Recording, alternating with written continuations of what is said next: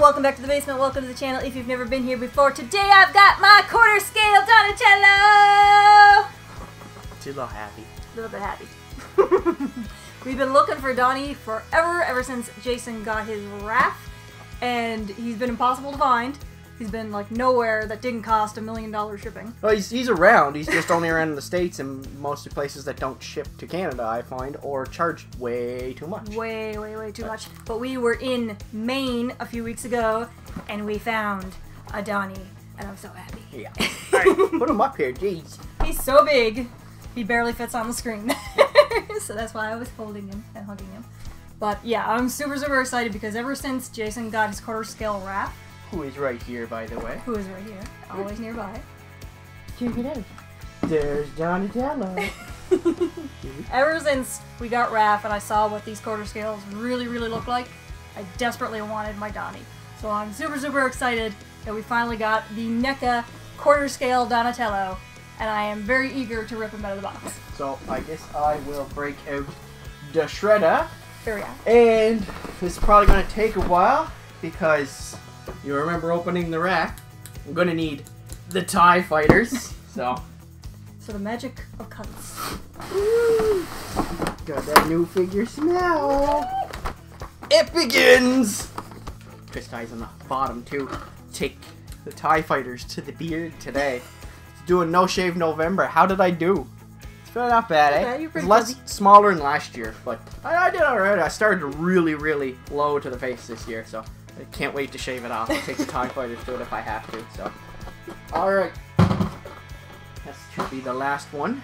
And there you go, Tracy. There is your Donatello. Oh, I'm so excited. These are so awesome, you guys. Okay. First thing I always notice with the quarter scales is the skin texture. It is so cool. It like really looks like a turtle. It's got all those like scales, and the paint is perfect. They got all the different shades of green, and there's like little bits of yellow here and there. Little faded spots, just like the costumes in the movie. Yeah, exactly. Yeah. You can see little bits on the legs and on his beak and everything. It is so cool. The leather bits, like the bits around his elbows and knees and the wrists and everything, they're obviously they're not leather, but they really look like leather. Like they're perfectly molded and painted. They're very well painted. The paint jobs on these are absolutely immaculately done. Like, as well as the belt and everything. All NECA's quarter scale stuff is absolutely fantastic for the price you pay for it. It's absolutely fantastic. Super amazing. The shell as well, absolutely beautifully painted with all the nice grooves and everything. The back of the shell is wicked. Like I love all the designs, and it's shaded so nicely and everything. Like it seriously looks like a turtle shell. Yeah. It's awesome. I love it so much. It's just jumping right out of the movie screen. Yes, it's that fantastically done. Really looks like a miniature version of the suit. So cool. And you got up on his face, whereas Raph kind of looks more grumpy and angry. He doesn't. Raph looks alright. He looks rude. No, yeah, well, he is rude, but he looks alright. He's got attitude for sure, But whereas Raph's face, as you've seen there, it's just because he's got a scar, isn't it? You're judging him on his scar.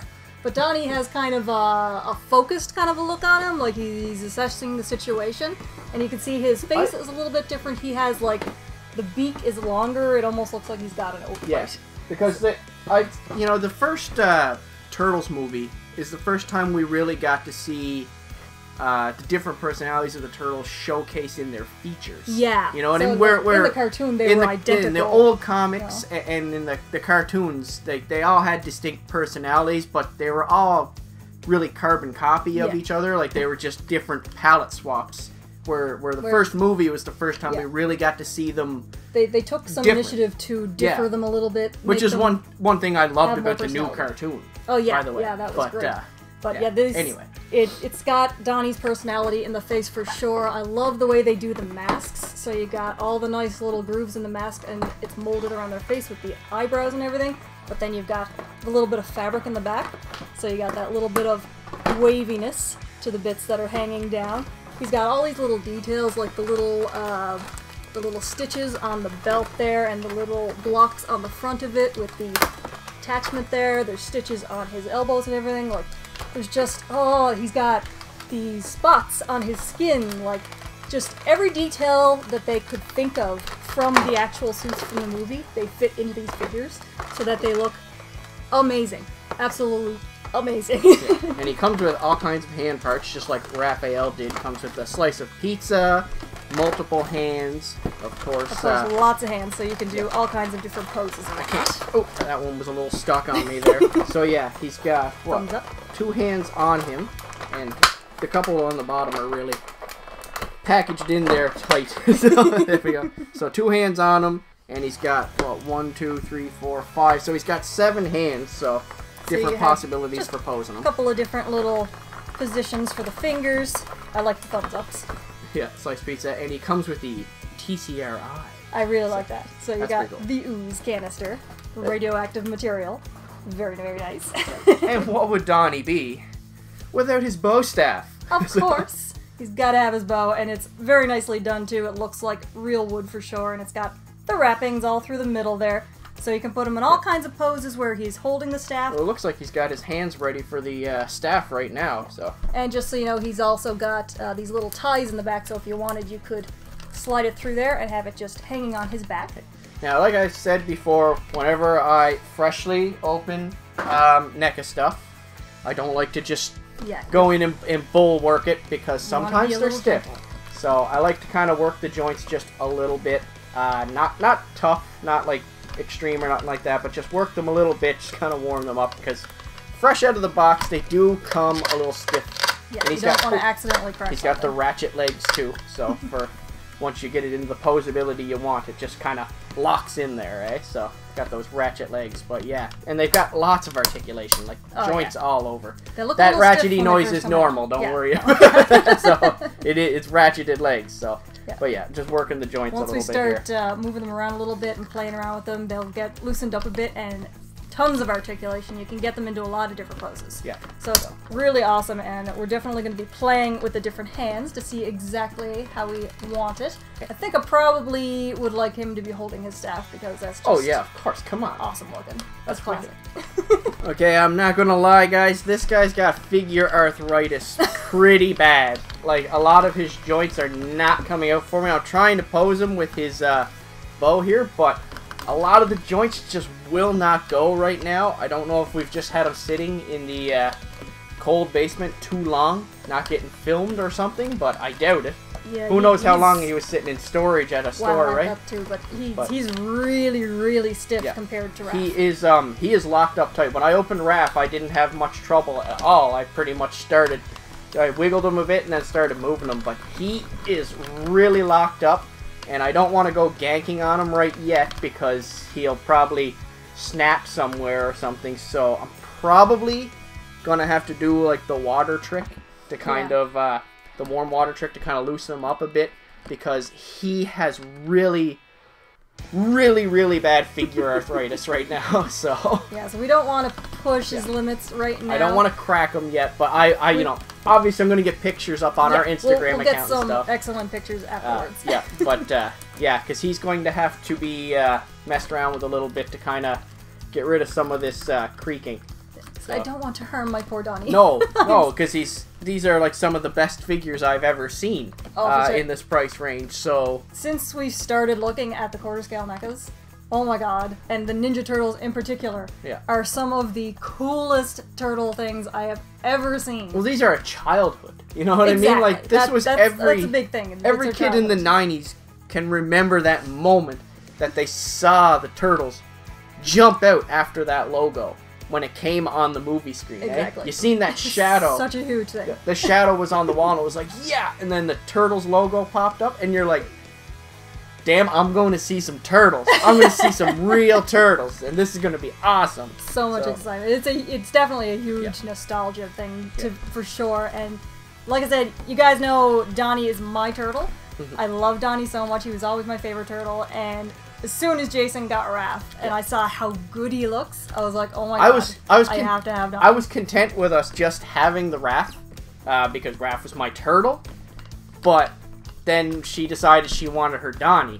So now we have half the team. So you know what's going to happen, is we're going to track down the rest of the team. It's just going to happen. Well, you got to have all I'm not going to have brothers. half the team. I got my turtle, I got your turtle, but I'm not gonna have half the, like, if Raph was just your turtle, we could have been done. We could have been happy. We could have been over. No, now we gotta spend the money. Yep. So now we gotta trade in more stuff to make in more funds. Well, look at him, he's so cool. I love him so much. Yeah, they're worth every penny. These are probably now, I'd say probably my favorite thing in our collection. Oh yeah, for sure. They're way up there. We've got a lot of awesome things in our collection, but as far as figures go, these are probably him and his brother Raph.